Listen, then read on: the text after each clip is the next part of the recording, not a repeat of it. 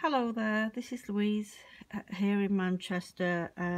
It's the 3rd of March 2019. I just wanted to update you on another little experiment I'm doing regarding the Ensete Maurelli, which is a type of, well, a red banana, I'd describe it as, but it doesn't produce the fruit, but has very striking leaves and they're very rapid growing.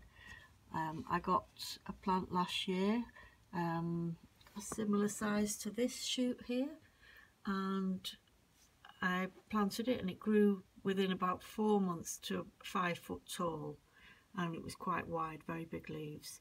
So I followed another chap on YouTube.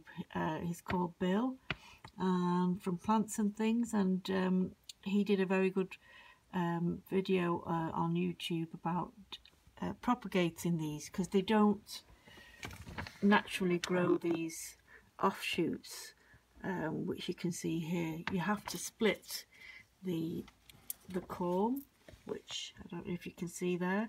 So I split it into 4.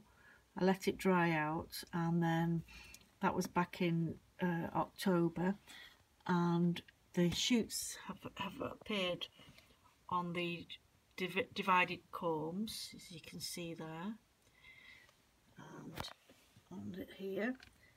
I managed to get 3 out of the 4 divisions to produce shoots, and what I did yesterday was take the corm you see there, and I split it further to get these offshoots separated, because they're all joined together on the corm and they didn't have roots, and I didn't want them to get too big and then try to separate and then lose them basically. So I've sacrificed one of the corms and I've taken these shoots off it, and the smaller ones I've popped in a tray because they're very small, and actually none of the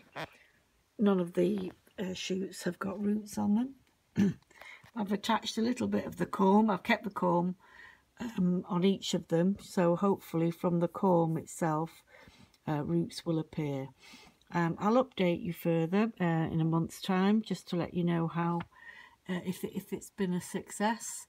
If it has, then I'll do the same for the remaining 2 divisions. Thank you.